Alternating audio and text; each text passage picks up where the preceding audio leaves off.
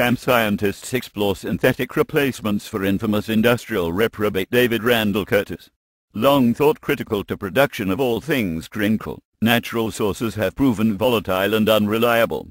Any and everything from clever recycling and editing to processor-driven digital realizations are in trial.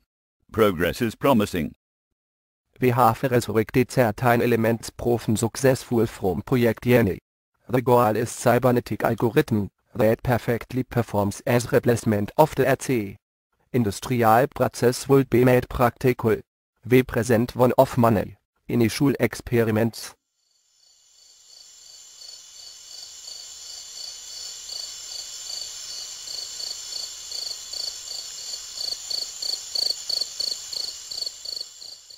Why did the chicken cross the road?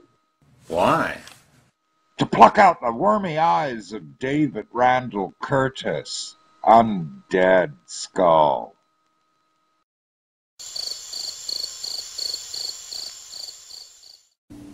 I am Spacey Casey.